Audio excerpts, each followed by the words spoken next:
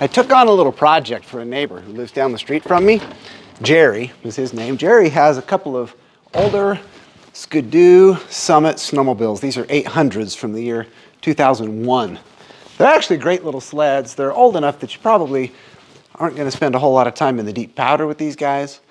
Back in the day you would have, but by today's standard, these are really not quite up to snuff with the newer stuff, and that's okay. Jerry and his wife like to ride these mostly on groomed trails. I think Jerry probably has me by about 25 years, and his wife would be about the same.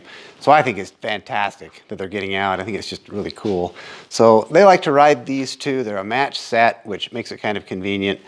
The problem is that these snowmobiles just don't start very well. In fact, you could pretty well pull on them all day long, and it just isn't going to start. Probably not without some ether. Yeah, you wear yourself out. There's a little bit of a nostalgia that goes along with these snowmobiles. I grew up in an area where you pretty well had to have a snowmobile just to survive. And these are actually newer than most of those, but I have some fond memories of this era of snowmobile. So if nothing else, perhaps just a little bit out of nostalgia, I told Jerry I'd take a look at them.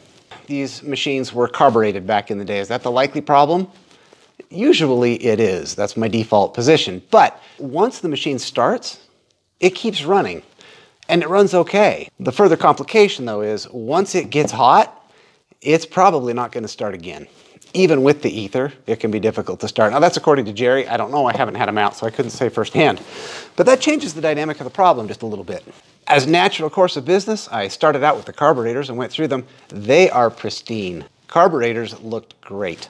Next idea. Could it be maybe a fuel pump? Well, probably not. What starts an engine with a carburetor out of the gate is the fuel content in the float bowl of the carburetor. So if the carburetor has fuel in it, then the pump just really doesn't even make any difference. So could it be the fuel pump? Maybe, but probably not. How about weak spark? It's a possibility. Doesn't quite meet the description, but perhaps. How about low compression? Now that's actually an interesting one. So we got the compression gauge out, and within 3 poles, it's showing 120 pounds. Seems to me like that would be sufficient. Well, it seems to me that I might be wrong. I called up a buddy who happens to own a SkiDoo dealership and asked him if he could stretch his mind back 20 years and remember the 2001 era 800cc Summit engine. He confirmed that 120 pounds of pressure, even though it's consistent across both cylinders, is probably marginal for this era of snowmobile. So what do you do? Look, the snowmobiles are old enough that you really don't want to put a lot of time and effort into it. You probably can't even find a mechanic that's willing to take these. The dealer won't. Folks just don't really want to work on them anymore. Furthermore, they're really probably not worth enough money to justify a full top-end rebuild. I'm talking about pulling the cylinder, having it replated and honed, new pistons, new rings, new bearings. You might put as much money into it doing that as the snowmobile's worth. So does low compression mean that the machine is now a giant paperweight? I'm hoping not. I have a new set of rings and a gasket kit. We're talking about a $75 parts list.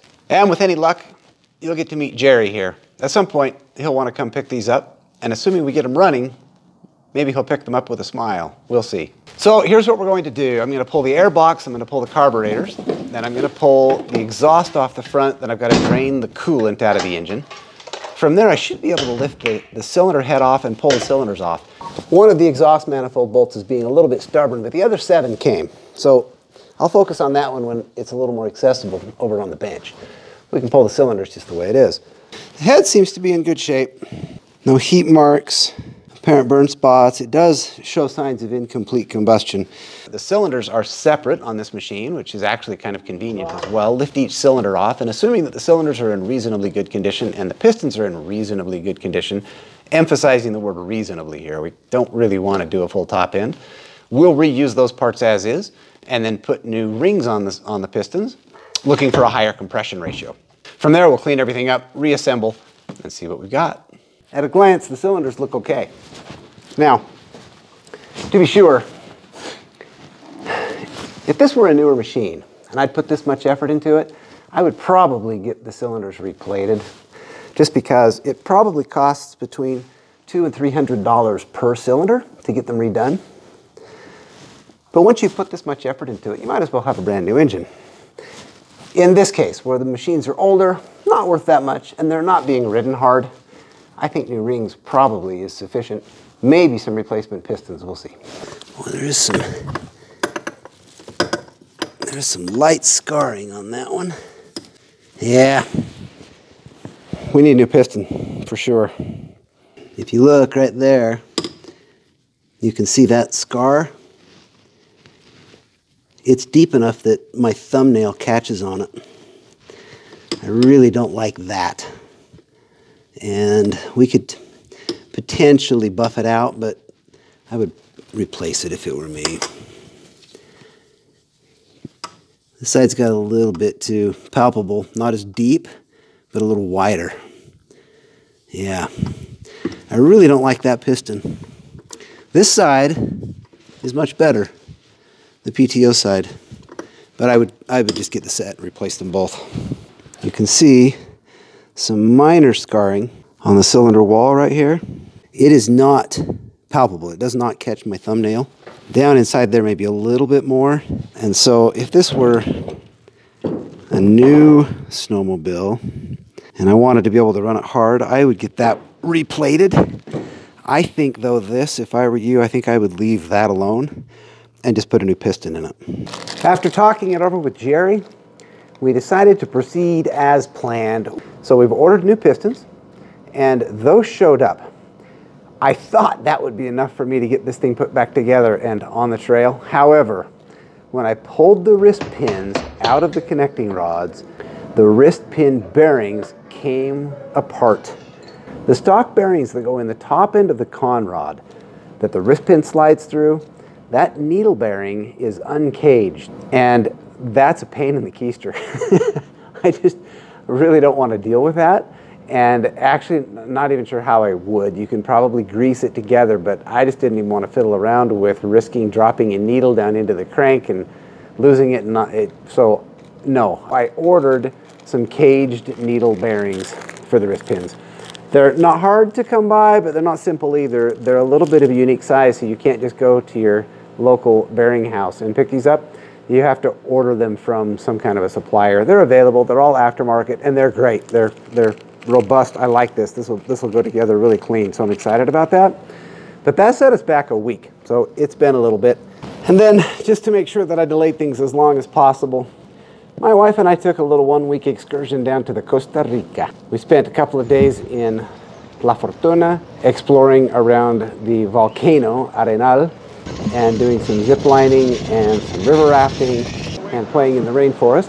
And then we spent a few days down on the northwest beach in the area of Playa Grande by Tamarindo and got to do some tubing in the river up there. We hiked up into a waterfall with some beautiful clear water and spent a week doing something we've never done before. So while that was a lot of fun, and wouldn't trade it for anything, it set us back just that much further on this project. So we're ready to get this one done. I'm sure Jerry's ready to go for a ride too. Everybody probably has their own little tricks to make this stuff simple. Well, as simple as it can be. What I've done is put the little circlip inside the piston on one side, fed the wrist pin in through the other, just enough that it hasn't started closing the gap in the center of the piston. That allows me to put it down over the top of the connecting rod, then push the wrist pin through.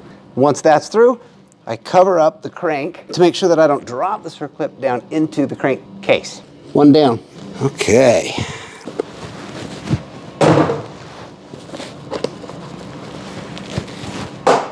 Oh, that one got deflected. Okay, next, gaskets.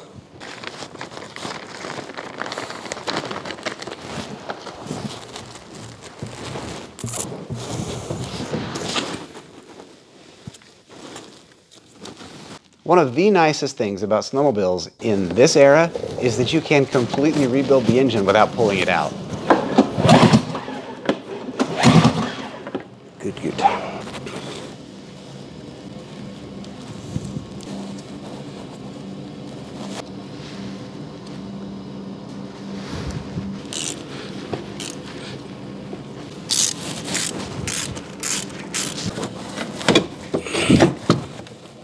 Well, that should just about do it. It's that moment.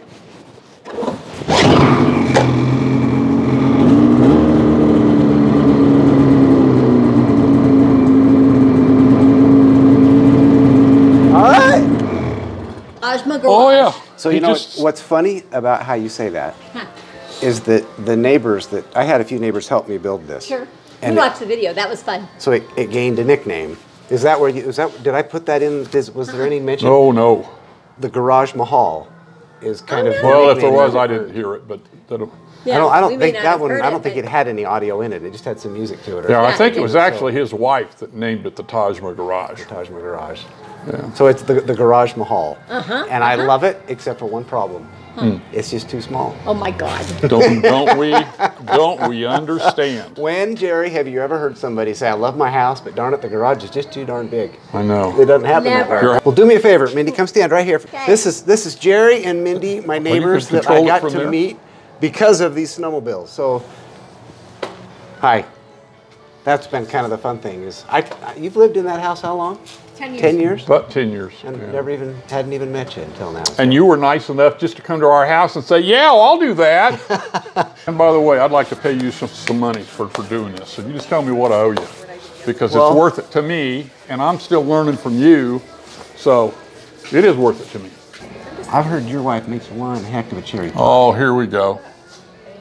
How many cherry pies can you make? This is worth a lot of cherry pies.